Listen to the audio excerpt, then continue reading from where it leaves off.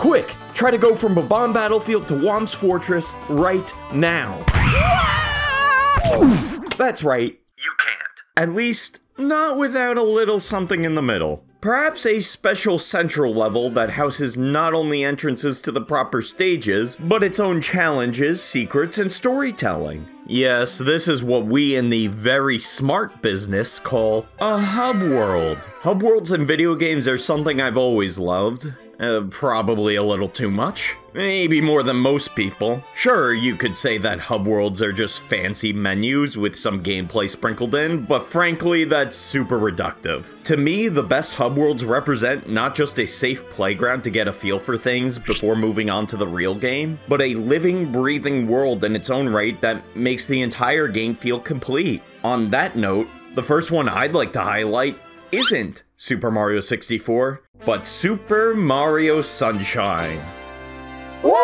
As much as I love Peach's Castle and know it like the back of my hand, Delfino Plaza is a perfect example of what I was just talking about. Sure, just like its predecessor, the plaza lends itself perfectly to learning all of Mario's moves, space to run, dive, and jump, neighboring buildings to wall kick between, tight ropes to walk across, gaps to hover over, and so on. It also has all the secrets you could wish for in a hub world. Some are a Metroidvania style, come back here with the right tool deal, while others just require a bit of exploration and ingenuity. And a handful of these open up main levels and even some bonus secret stages, several of which are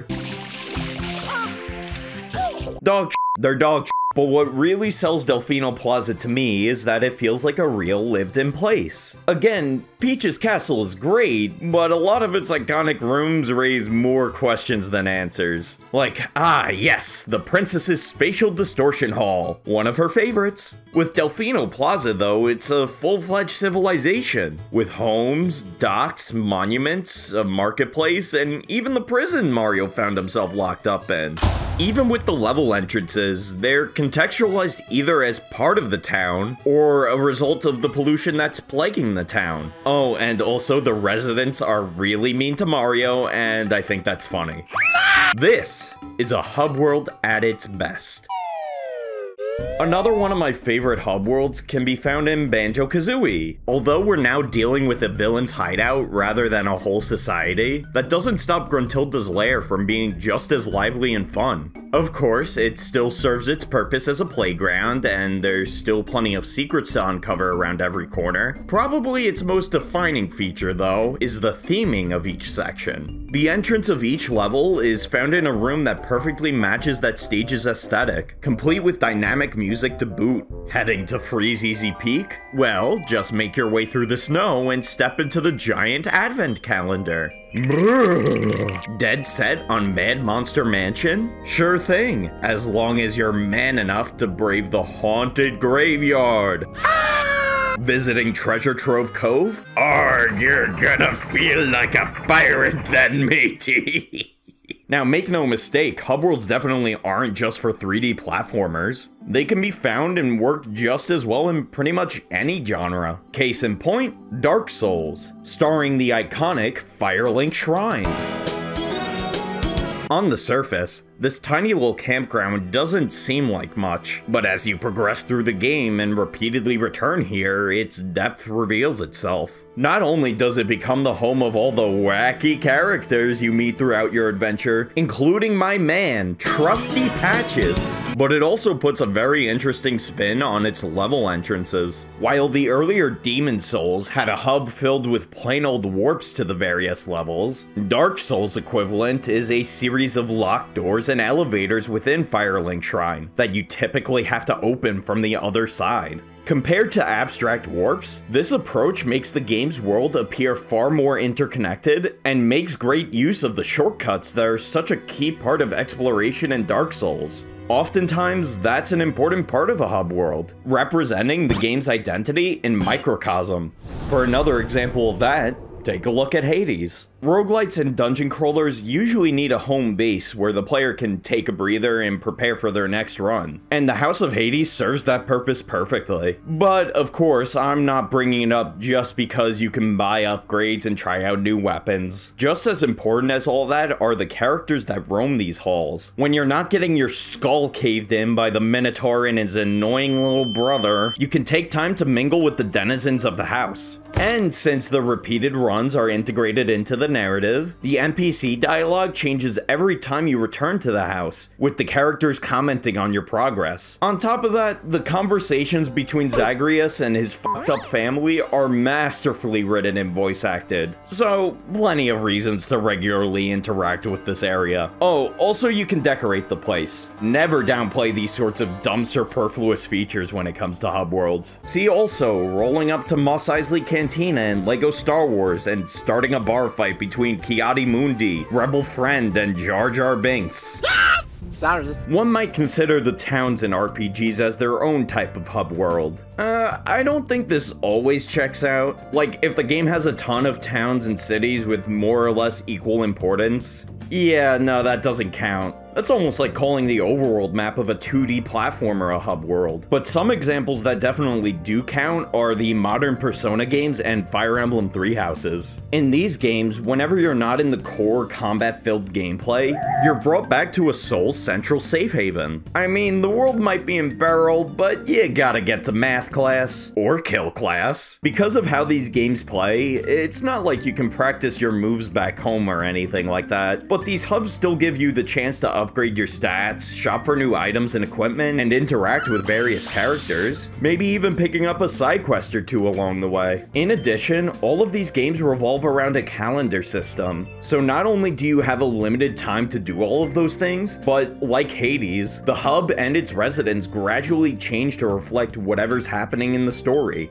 Now, as much as I love a good hub world, not everything is so hunky-dory. On the topic of Fire Emblem Three Houses, Garreg-Mach Monastery is a great setting that has plenty to do and feels alive, but it doesn't look great graphically, and certain parts of it really tank the frame rate for a sec. Give it up for Koei Tecmo, the kings of optimization. More importantly though, over the course of a long playthrough where you're frequently going about the same routine, running around the place can start to get old, and there will be times where you wish you could just use a simple menu or something, which seems to be an unfortunately common pitfall for hub worlds. In fact, I almost feel the same way about Delfino Plaza's successor, Super Mario Galaxy's Comet Observatory. This place has a wonderful visual design and atmosphere, but that's kind of all it has going for it. Unlike the series' previous hubs, the Comet Observatory is way too small, cramped, and relatively empty to serve as a proper playground for Mario's moveset. Not only that, but it's severely lacking in secrets, with no stars to be found within the hub, and all the levels either being localized in these homogenized domes, or just accessed through NPCs out in the open. The one truly special thing the Comet Observatory has going for it is Rosalina's storybook, but that's just a series of cutscenes tucked away in a single room. Again, it gets to the point where this might as well just be a menu. On the complete opposite end of the spectrum, Banjo-Tooie traded in Gruntilda's lair for the expansive Isle o' Hags. And hey, this hub does reflect the identity of the game as a whole, in that, as great as it is, it's way too big for its own good. It just takes way too long to get from one area to another on foot, without that many interesting platforming challenges or secrets to keep you occupied. Of course, there are warp points in each of the main sections, but not only is that putting a band-aid over a bullet hole, those problems also exist in each specific area, with a whole lot of empty space and, once more, not much to work with to use the environment as a playground. These common issues with hub worlds may be why we don't really see them too often nowadays, at least compared to previous generations. But while the traditional hub world has become a rarer and rarer sight, I find that modern games carry on their spirit in rather creative ways. To check in one more time with our pal Mario, Super Mario Odyssey completely forgoes the central hub world of its predecessors. However, most of the kingdoms basically have their own hub baked into the level. For For instance, the Sand Kingdom starts you out in a small, bustling town. Just like any hub world of the past, there are NPCs to talk to, shops to visit, and collectibles to nab. On top of that, the architecture is specifically set up to allow you to experiment with Mario's movement and capture ability. And when you're done here, there's multiple directions you can trek out towards, cementing the game's focus on open-ended exploration. Speaking of which, let's talk about open world games. After all, you can make the argument that their defining feature, you know, the open world, is sort of like one big hub world. Whenever you're not actively pursuing a mission, a good open world game lets you explore the land as much as you want, creating your own fun, finding secrets and collectibles, and taking in the world building, narrative, and characters in a unique way. If that doesn't sound familiar, have you not been paying attention? Come on, man. No matter what form it takes, whether it's as standard and recognizable as it gets, or a take with more creative liberties, video game hub worlds hold a special place in my heart. Even when they have their problems, they go a long way in making the game feel that much more jam-packed with content. And they're an important part of selling the setting as a real lived-in world. And what could I say? That matters a lot to me when I'm playing a game, regardless of the genre, era, or scope. That's why I just spent about 10 minutes rattling on about this stuff. Because ultimately, that's the beauty of hub worlds.